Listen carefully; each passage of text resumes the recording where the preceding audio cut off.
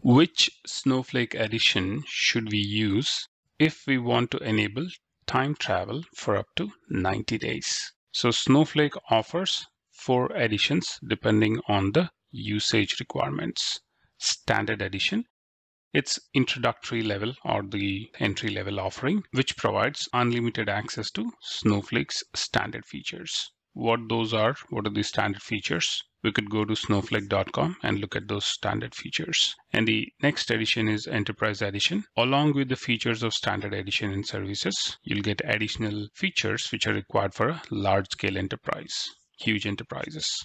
There is a third version called Business Critical Edition.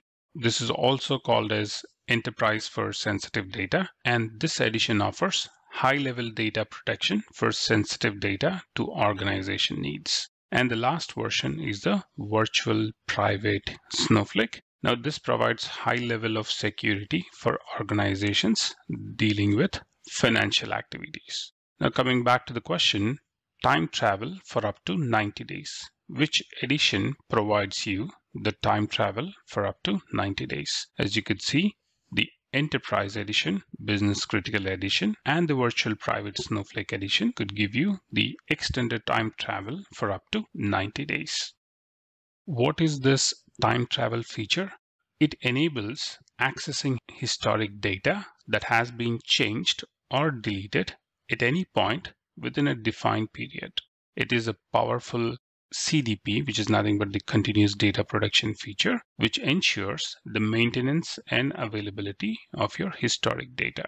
So what are the different things which we can perform using the time travel? We can restore tables, schemas, and databases that have been dropped either by unanimous decision or as part of change management or even by mistake. Query data in the past that has since been updated or deleted. Create clones of entire tables, schemas, and database on or before a specific point in the past, of course, limited to 90 days.